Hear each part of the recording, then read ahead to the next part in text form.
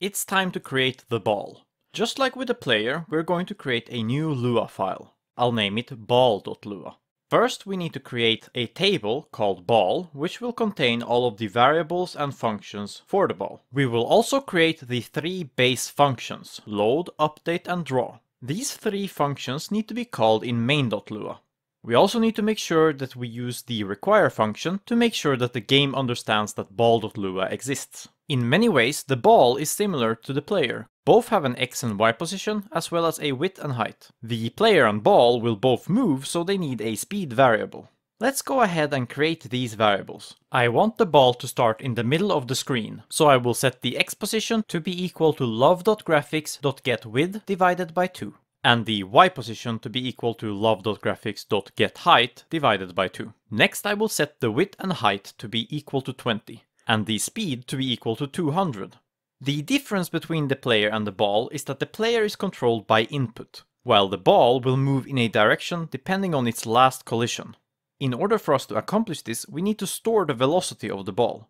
We do this by creating two variables, one for velocity on the x-axis, which I will name xvel, as well as one for velocity on the y-axis, which I will call yvel. Since the ball needs to be moving from the get-go, else no paddle will ever reach it, we should set the x variable to be something else than 0. I want the ball to move towards the player at the start. Setting the x velocity to negative speed will accomplish this. Now we need to update the ball's x and y position based on the velocity. Let's go ahead and create a function called move. Inside we will set the x position to be equal to the x position plus the x velocity multiplied by delta time, and the y position to be equal to the y position plus the y velocity times dt. We also need to call the move function inside of the update function. In order for us to check if our code is actually working, we need to go ahead and draw the ball. No, not like that. We need to do this exactly the same way as we did with the player, using love.graphics.rectangle in the ball draw function, and passing it the appropriate arguments. And now we can see the ball moving towards the player, though it passes straight through. In order for the player to be able to detect the ball, we need to add collision detection. There are a lot of different ways to calculate collision, but since our game only uses different sized rectangles, we can use something called AABB collision detection.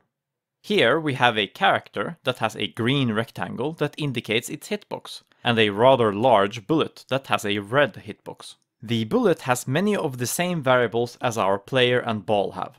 It has an x and y position as well as a width and height. In AABB collision detection, we are checking each side of a rectangle against the opposite sides of the other rectangle in order to figure out if the two shapes are intersecting. In other words, this side checks against this side, and this side checks against this side, etc. The right side of this rectangle won't ever need to check the right side of another rectangle, as it just isn't relevant to this collision detection method. So it's important that we know how to get each of the sides. The left side is simply the x position, while the right side is the x position plus the width.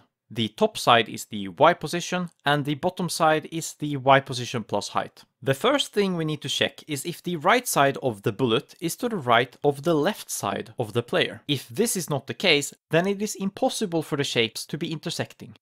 Next we check if the left side of the bullet is to the left of the right side of the player.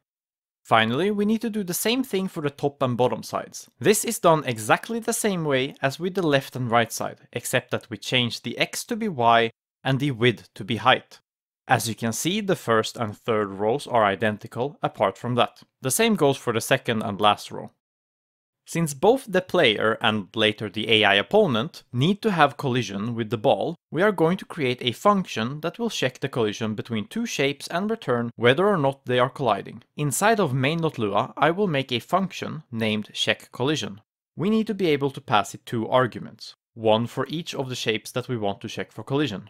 Inside of the parentheses, I will add a and b. Now we just need to write the same if statement that I showed you, but instead of a bullet and player, we will use a and b. So we check that a.x plus a.width is greater than b.x, and a.x is smaller than b.x plus b.width, and a.y plus a.height is greater than b.y, And finally, that a.y is smaller than b.y plus b.height. If this is the case, then a and b are colliding, and we will return the Boolean value true. We do this with the keyword return. Now we need to make an else statement that will handle when a and b are not colliding. Then we will return false. Now that we have the AABB collision function, it will be easy to make the ball bounce on the player's paddle. Go into ball.lua and create a new function named collide. Inside of this function, we are going to create an if statement that uses the check collision function. Inside of the parentheses, we are going to type the two shapes that we want to check for collision. In this case, we will pass in self, meaning the ball, and player. The function is going to return true when the ball and player are colliding. Inside of the if statement, we are going to define what happens when the ball collides with the player. First of all, we want the ball to change direction and move towards the right. To do this, we set the ball x velocity to be the ball's speed. To make sure that the ball does not just travel back and forth on the same line, we need to also modify the y velocity. I want the ball to fly upwards when it hits the upper part of the paddle, and vice versa. To do this, we need to compare the middle point of the ball to the middle point of the paddle. I'm going to store these 2 points as local variables. A local variable is a variable that is only available in the current scope. So if it is declared inside an if statement, it is only reachable inside that if statement. If it is declared at the top of a function, it is only accessible inside of the function. The main reason to use local variables is that it does not clutter up the global namespace. In simpler terms, we can use short and specific variable names without having to worry that we override another variable and break the game. To create a local variable, you simply type the keyword local and then declare your variable like normal.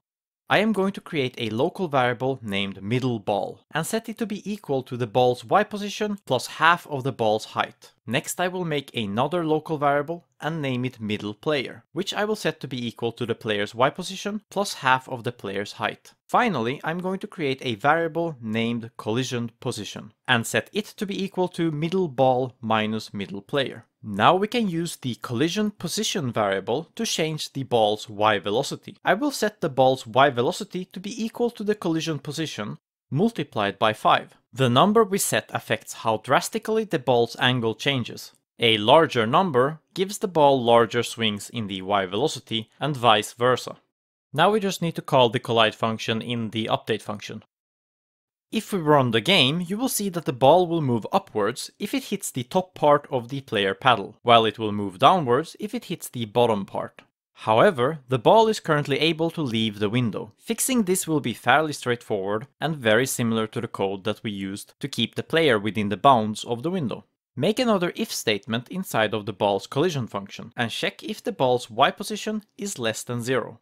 If that is the case, we want to set the ball's y position to be equal to 0 and flip the y velocity. We can accomplish this by setting the y velocity to be equal to negative y velocity.